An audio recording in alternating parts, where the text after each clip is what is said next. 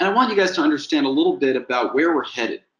I'm not sure who's ever heard of the term deepfake or knows what it is, but the future is actually a little bit scary if you look at where we're headed, right? It's easy to manipulate a photograph or even just change a quote. We know that people have been doing that for actually a very long time. The Loch Ness Monster photograph in the early 1800s was fake news, right? That was actually a fake photograph. But technology is allowing us to manipulate video content in a really disturbing way, right? I'm going to show you guys a little video here, and it's, well, I'll just let the video speak for itself. Let's take a few seconds and watch this clip. We're entering an era in which our enemies can make it look like anyone is saying anything at any point in time, even if they would never say those things. Moving forward, we need to be more vigilant with what we trust from the internet. That's a time when we need to rely on trusted news sources.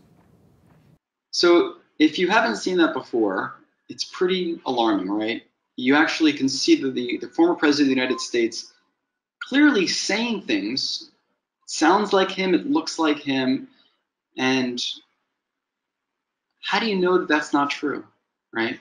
Imagine that a deepfake video comes out like this a day or two before the election, right? This can actually have pretty significant effects on our democracy. This is why we need kids to be aware of this. This is the next generation of kids that are growing up. As educators, it's our job to help them along.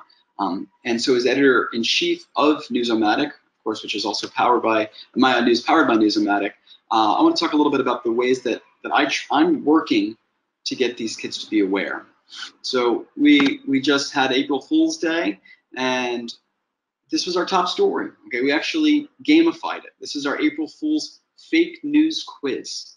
All right, it was just another opportunity to talk about media literacy, making sure that students understand this is a crisis, and this isn't just a simple one-off story that we're going to do once and then move on with the regular news. We actually want our readers to understand this is ongoing, to continue to drill these skills. And so in this case, we turned it into a game, right? We actually gave kids a handful of news stories. Some were fabricated, some were real, and we asked them to use their media literacy skills to test themselves, to see their ability. Of course, we were very upfront that some of these were fake and some were not. And we're going to continue to do more and more stories about this. In fact, a quick search on the myON News archives shows more than 30 stories about fake news, whether it's a fake news quiz, whether it's history of fake news, whether it's other countries that are taking different approaches to solving it. And of course, there's the report. You can see the bar graph that we created for this article, showing how fake news is spreading.